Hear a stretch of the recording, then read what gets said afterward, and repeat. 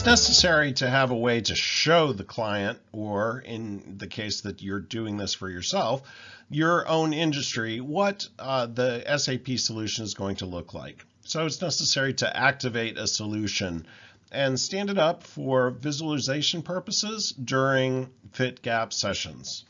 And this can be quite a task, as our little friend shows us here.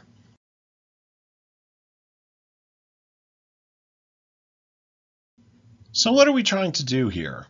Well, in the end, we want to have a sandbox where we can configure the system and perform RISE-FW development in such a way that the business can see how the S/4HANA solution will look.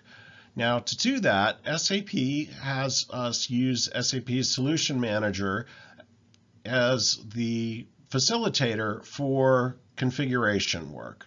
So SAP Solution Manager needs to be installed in one client, and it's configured to connect to a 3-system landscape using the Managed Systems Configuration Wizard. Also, it's connected to the 3-system landscape, the monitoring and alerting infrastructure, which monitors the performance of the system landscapes. So at the end of the day, you'll end up with a sandbox that's stood up, and it's technically set up, but without configuration. And the reason for that is because the configuration is going to take place as part of our fit gap analysis later on in this stage. Next, it's time to finalize the mandatory system prep steps. First, run post-conversion activities by module, such as data migration in FI, asset accounting, or postings in MM. Use your conversion guide as a checklist for steps required in your implementation, and document the activities in Solution Manager. Solution Manager is very important through this process. It's your repository for the documentation of all steps that you take in the implementation, and it's also the gatekeeper for all transactions related to configuration. So be sure to keep track of everything that you do in Solution Manager so that later you'll have it available as a repository for knowledge and a reference point. If you're conducting a system conversion, the following steps are necessary.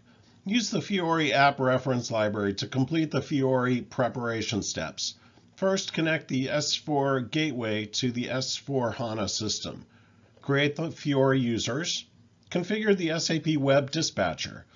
Set up the Fiori Launchpad and the Launchpad Designer. And set up the generic configuration for Factsheet and the generic configuration for the analytical app. And finally, review the basic security setup and configuration for the system. Now's a good time to take stock and make sure that your implementation is on the right course. So here we do a reconfirmation of the scope for the activation. Verify the business process scope as determined in prior steps. This will avoid a mismatch in process configuration. So by this time, you've gotten pretty far into the implementation and you have a good idea of what's going on. But now is when you want to take a look back and make sure that you've set up everything the way that you want it to and that you're on the right course for all of the business processes. So how do you do this? Well, review the workshop activities from the discovery and preparation phases that preceded this phase, and compare these with SAP's best practices. These can be found in Solution Manager Release 7.2 and also in the SAP Best Practices Explorer. If you're using the SAP Model Company, review the included documentation with that model company. The following steps are necessary for a new implementation. The sandbox for a new implementation comes with 4 clients.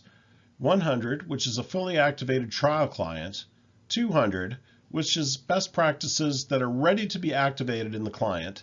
300, with best practices fully activated that is a whitelist. And 400, with best practices fully activated and merged with client 0.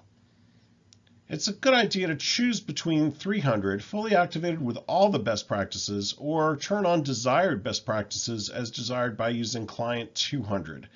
So in other words, you would review the best practices and then figure out what you wanted to activate in client 300. and check the administration guide to import the most recent best practices.